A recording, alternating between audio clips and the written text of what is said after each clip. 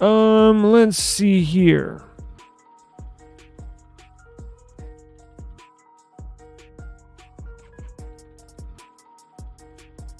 Oh, iPhone news. Before we get out of here.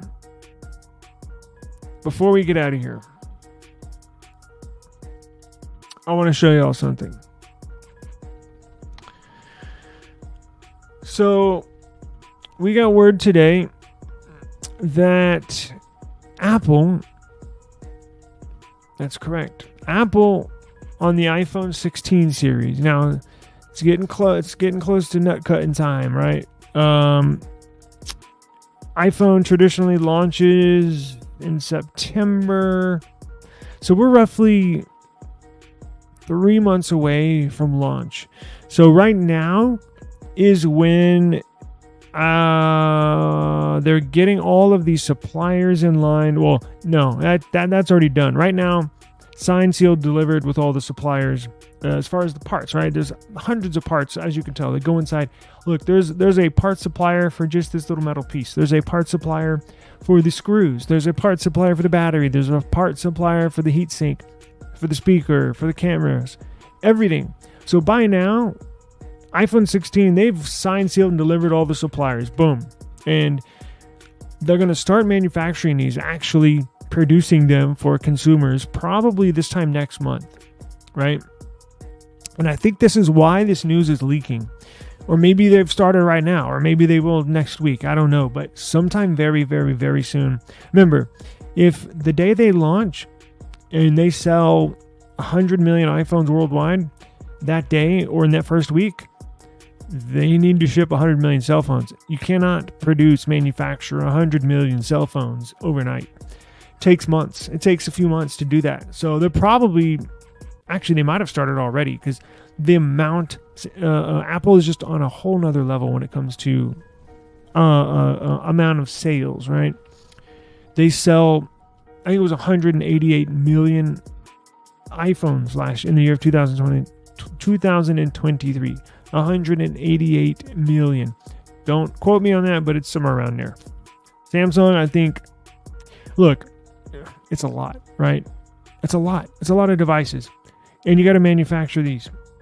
And it might have started already. And I think this is why the news is getting out. So let me shut up and get to it.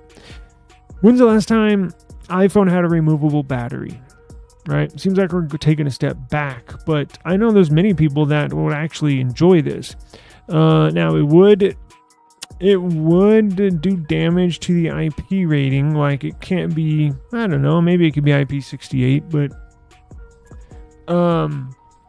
Again, this is where the EU, the European Union, is just lambasting, is just pummeling Apple with all sorts of changes. And I love it, right?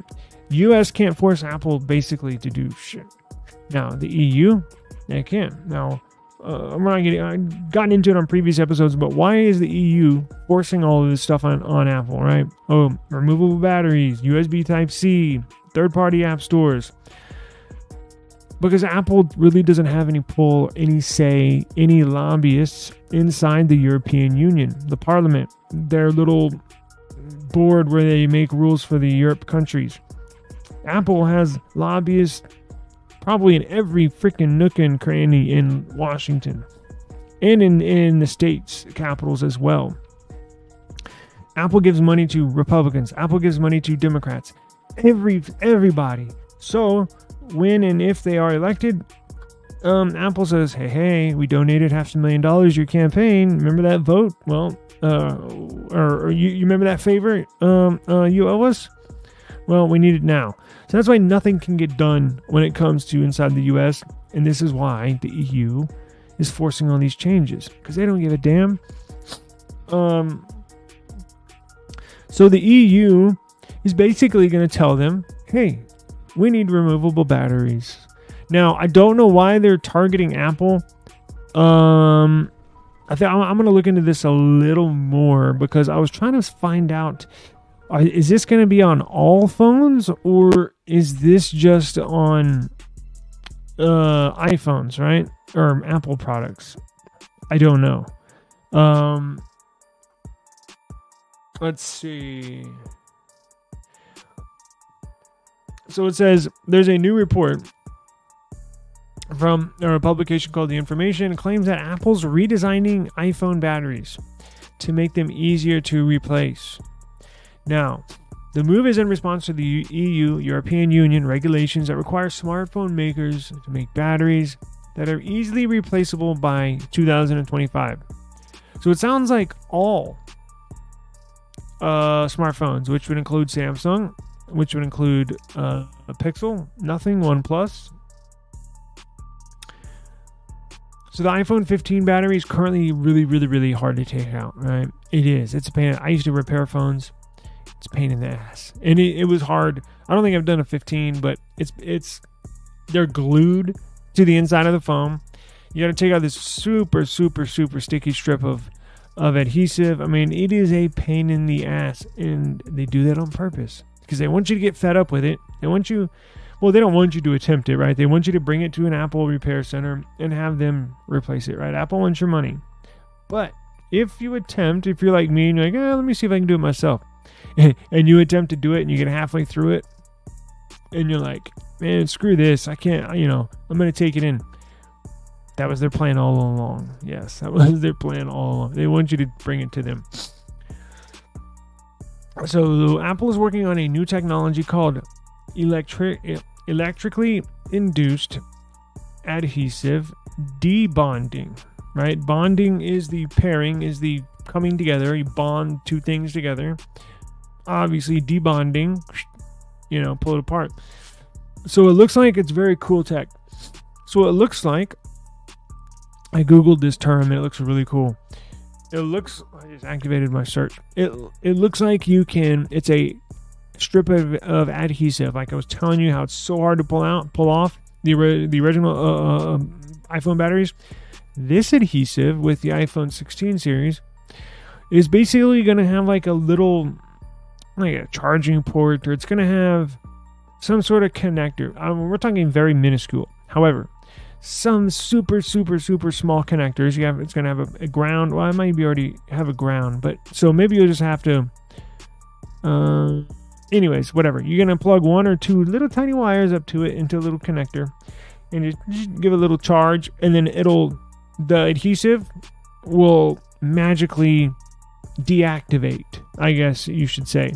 Now, when replacing the battery, you put a new battery in. You hook up the little connector, or may already be hooked up, and you give it a little spark, a little charge. Well, not a spark, but you know what I'm saying. A little jolt. No, this is a very minuscule electricity to it. It's not like you need electricity from the wall, right? We're not talking about 120 volts. There's a very little jolt of maybe 1, 2, 3, 4, 5 volts. And then boom, it'll go back to adhesive. It's so very cool. This is the stuff I geek out about, but very cool. Now, I don't know if they patented this. It sounds like a badass idea. Now, here's the other thing. Wouldn't it be cool if they did the same thing with the backplate? Because if you remove a battery, they have glass on the back of these devices. If you've ever broken your phone or the back glass of a phone, it's not an easy fix, right?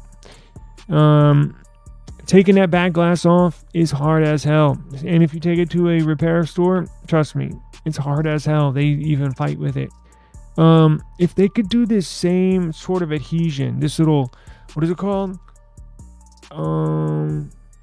Electrically induced adhesive debonding.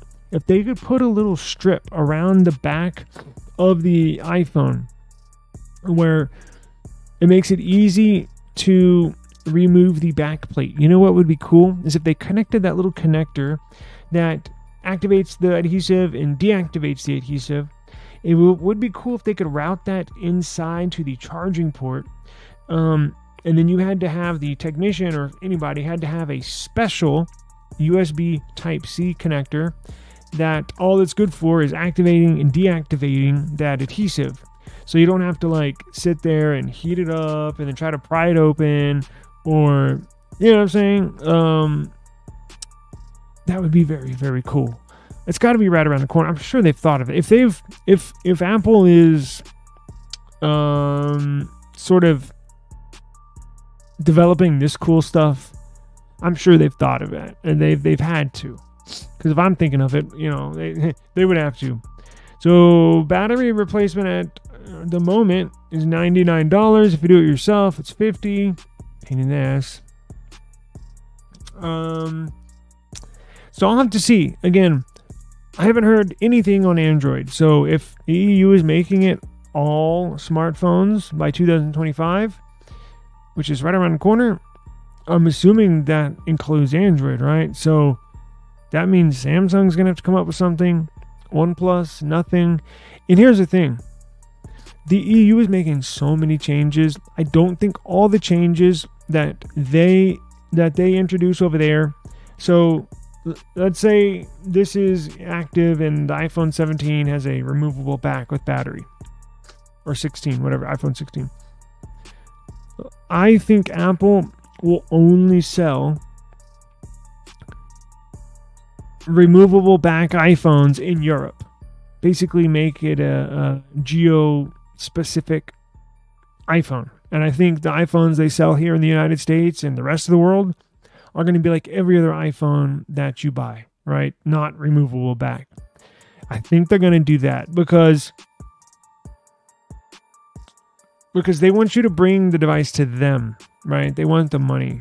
Doing this encourages people like you and me to just buy a battery and change it ourselves, right? Or if you're a traveler, take 2 or 3 batteries with you, throw them in your backpack. Then you got like 4 or 5 day battery life, right? Like how cool is that? But I think Samsung, Apple, I think all these companies, if they're forced to do this, I think they're going to make location specific devices. I think that's what they're going to do. I believe that's what they're going to do.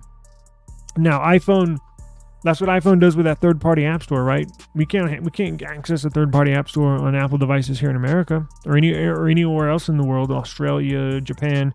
It's only in Europe. So I think this will be geo-specific, but I gotta roll, and thank you for joining us today. That has been the eSIM Studios podcast live stream episode number 131. All the links to everything you need and everything mentioned in the podcast are down below in our eSIM Studios video. So if you're watching this on Twitter, may not have all the links. If you're watching this on another YouTube channel, may not have all the links. Come to eSIM Studios YouTube channel. Hit up the links in the video description. As always, I will see you tomorrow, same time, same place. Please be safe. Have an enjoyable Thursday afternoon. And we will see you back here tomorrow, Friday. Peace out.